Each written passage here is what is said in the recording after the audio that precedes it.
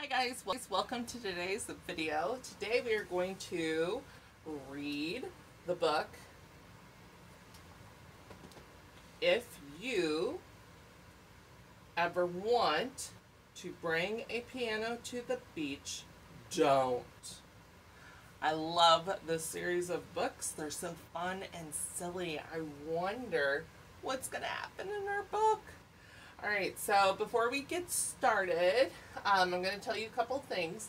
I am providing aided language input using the SnapCore First poster. These are available if you contact your Tobii Dynavox consultant. They will get you a poster. But these are fun. I like to get these around the house, put them down on the floor, and play with them. They're just a nice, bigger sized format of essentially a core board. So it's a nice way to access the vocabulary. So this is the book that we're going to be reading. The words that are repeated the most throughout it are you and not, that I'll be providing aided language input for. And while we are reading our book today, I want you guys to think about what's happening in our story. So our character, who's in our story, kind of the things that we see, what's in our story, and where our story takes place. So the different places that are in our story. Okay, so if we look at our cover, we can answer some of those questions and start to think about what's going to happen in our story. So we see a little girl, that's probably our character, and we can find people under our description. So little girl, what we see, I see a piano. Again, I'm going to go to my word list and I can find my instruments and piano. And then where our story is, I think that I could go to word list again and find places, and we could find the beach. Plus it tells us that in the title as well, doesn't it? All right, so let's get started and go read our book. If you ever want to bring a piano to the beach, don't. Here's the beach. Oh, look, the little girl's playing with the piano, and her brother and sister are dancing to her music. Here's our title again. If you ever want to bring a piano to the beach, don't. I wonder, why would this be a bad idea to bring a piano? What do you guys think? If your mom says to get ready to play at the beach, she means with a boat or a frisbee or a shovel. She is not talking about the piano.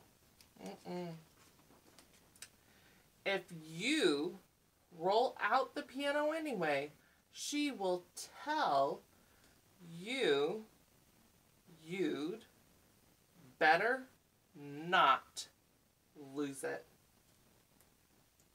You will tell her that it's okay. You will hold on tight to your piano and keep it neat and clean at the beach. And you will even promise to push it to the beach yourself. Cross your heart. Okay, guys, let's think about this. Neat and clean at the beach? Beaches have lots of sand. I don't think that she's thinking this through all the way. And then that she's going to push it all the way to the beach. Look at that girl. She's so little. She's too little for that big piano. I wonder what's going to happen. But on the way, your arms will get heavy. Then your legs will get draggy. So you will find the perfect way to move the piano along.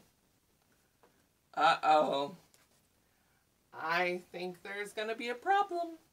She's riding the piano and her mom is having to pull it.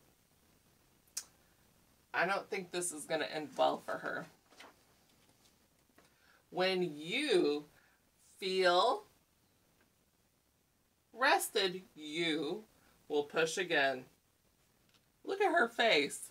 I don't think that it's whenever she was rested. I think that her mom was telling her she had to push it. Once you are at the beach, you will need to make sure the piano still works, right? We have to play it to find out if it works. Finally, you will stop for a lunch break. The seagulls will want to share your egg and cheese sandwich. Would you guys let the seagulls eat with you?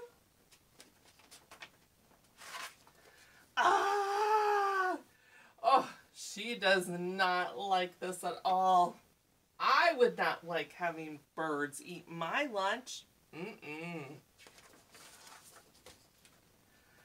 This, you know, is not good for the piano, but you'll know just what to do.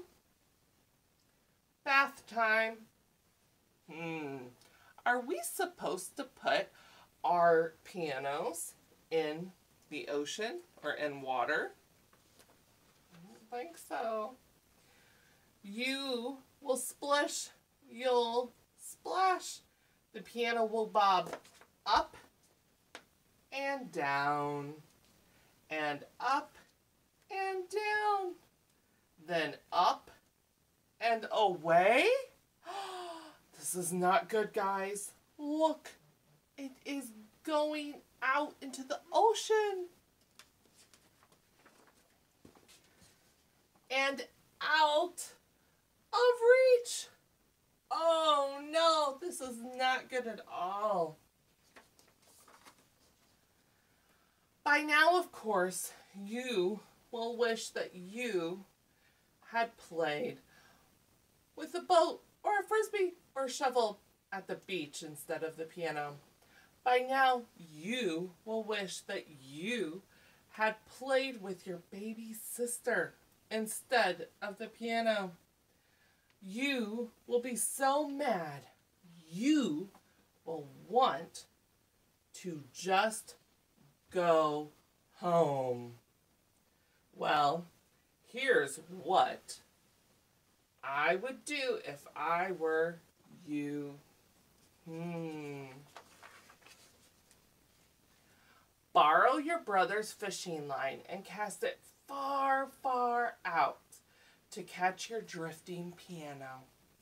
Do you guys think this is a good idea? Will it work? Then you will reel the line and you might get your piano back. Or you might get, she got a seashell, a boat, or a frisbee, or a shovel. Yeah, if you ever want to bring a piano to the beach, don't. You might lose it. But you never know what you might find. Remember that seashell? So even though she doesn't have her piano, she still feels happy because she likes her new seashell. And there's the piano drifting far, far, far out into the ocean. The end. Well, thank you for reading with me. And do you remember how I said that we wanted to think about who our characters were, that family and the little girl, where they were at the beach, right? And what was in our story? It was a piano. Go to your instruments and you can find piano. So now in the link below this video, you'll see a link to this document. And I want you guys to work on some of your language and writing, and we can describe our piano, okay? So let's think about just our piano right now. So we already said that it's a type of instrument, right? So we can go to our instruments and say it's an instrument. We can say that we have another verb and that it's something that we can play on, right? And then we can go to some of our describing words and we can talk about how it's big, maybe the color is brown, anything that you want to talk about the piano. If you know somebody who plays a piano, where we can find a piano, okay? So just fill in those little circles about the piano. Thank you for reading this book with me today. I hope that you had as much fun as I did.